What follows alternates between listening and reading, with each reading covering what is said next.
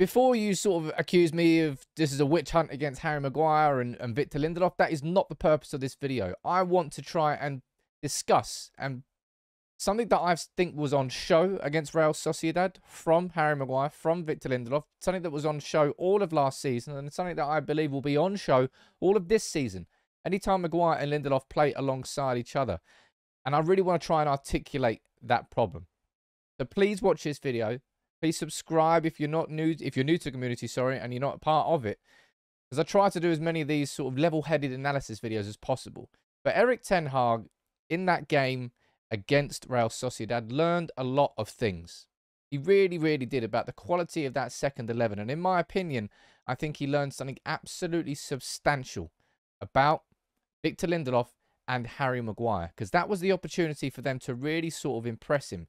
And I don't particularly think they took advantage of it enough. And what I want to do now is explain all these points. But please watch this, because this is something I'm really been excited to launch, actually. It's something for the community. It's our first ever poker tournament. I'm really looking forward to this. I'm excited about this one. This is a pretty big community announcement, because I am going to be hosting the United People's TV online poker tournament on the 22nd of September at 8 PM with 888 Poker. All you got to do is follow the link in the description. You can join the tournament and be part of it. The first community tournament involving you guys and girls. Now, 888 Poker have brought the online poker playing experience to life. So make sure you follow the link in the description and join. You can play a variety of different types of poker on there as well. You've got tournaments, you've got cash games, you've got blasts, jackpots, sit and go, snap, fast fold poker, and a lot more. You can even play across multiple tables, multiple tournaments, if you are a poker aficionado. And hell, look, you can even throw eggs, tomatoes at your opponents when you take them out, if you so wish. It's decent. But our community tournament, that's going to be on the 22nd of September at 8 PM. You will. You play against me. You might beat me. You probably will beat me. We'll see who is the best poker player in the United People's TV community. And you can also use the promo code POKER20 to deposit 10 and get $20. Nice. What more could you want? Well, yeah, I suppose you could want to beat me in the tournament, but to beat me in the tournament, you've got to sign up. So make sure you follow the link in the description. The 22nd of September at 8 PM with 888 Poker. You can play against me and every other member of the United People's TV community. The tournament is going to be free to join. Of course, you have to be over 18 to take part. And there's a prize pool of $150 going to the winner. Now, unfortunately, this is open to UK residents only. But you could play against me. My username is SamUPTV. So if you see me on the tables, make sure you try and knock me out. You might lose. I quite like poker. I haven't played in a tournament for a good long time, so I'm looking forward to actually playing with all of you.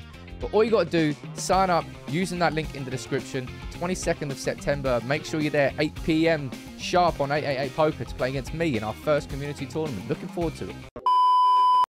Now, I know that was quite a long integration there, but trust me, I'm genuinely excited about launching this poker tournament. So they had to get all the information out there. So follow the link in the description and make sure you come across.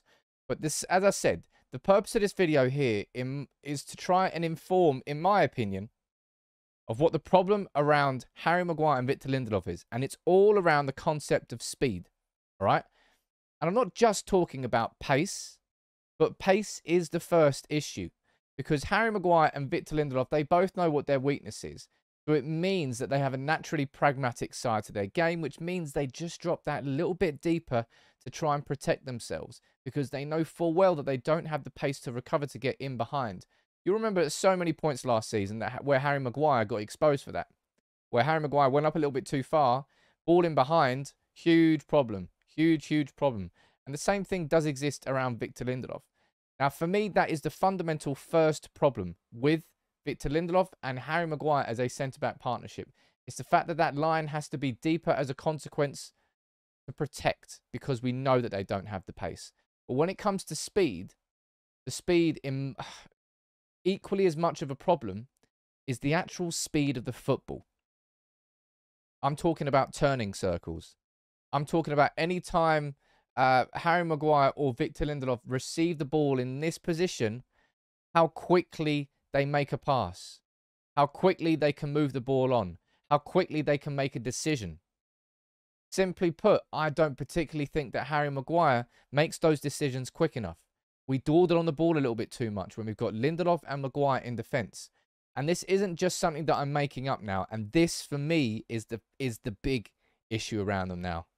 That speed in terms of the pace, the speed in terms of the football, and everything there is a consequence. But we've now got this man to measure them up against.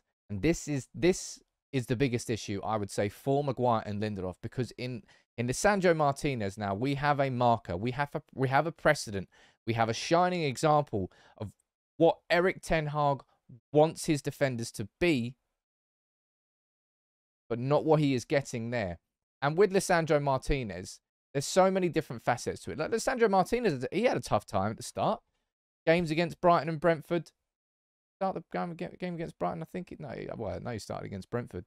And obviously, he did get exposed in those two games. I think Manchester United overall got exposed. But he recovered from that. And what Martinez brings, he's got that speed and that pace in his legs.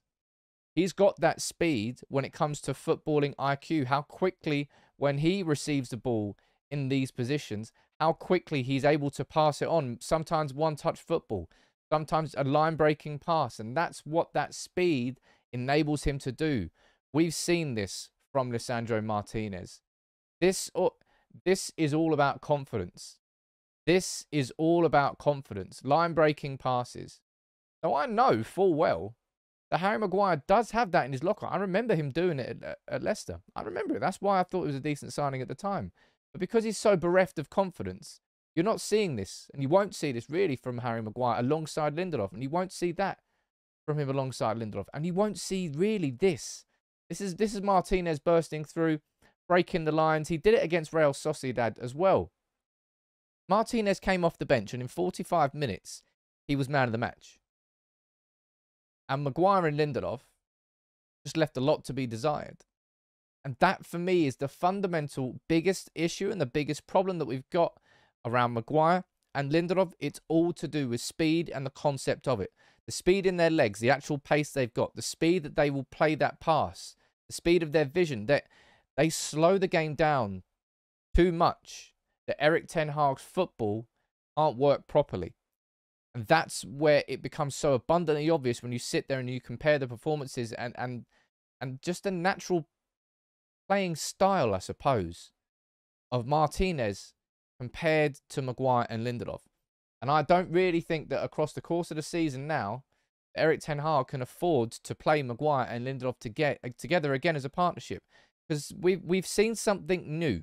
And I'm not just talking about the fighting spirit. Yeah, that fighting spirit is a massive aspect of it. But it's the confidence to play first touch football. It's that speed that breaks through, breaks out of defence. Bang, bang, bang, bang, bang, bang.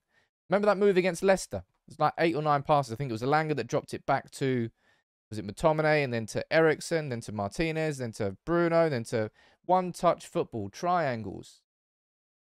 Harry Maguire and Victor Lindelof, simply put, they take too much time on the ball. They need that extra touch. They need that extra split second.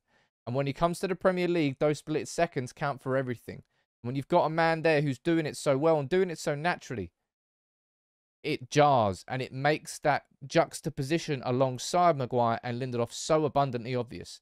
Now, I think across the course of the season, we're going to have to rely and use Harry Maguire. We're going to have to rely on and use Victor Lindelof. But I don't think it should be together. I think Erik Ten Hag is going to have to find a way of getting these two players inside that starting 11 and somehow getting some. I think Lindelof is better suited to it than Harry Maguire. I think Lindelof will be okay as a ball-playing centre-back. But they have to look alongside themselves, look and see Martinez and see how fast he's playing it.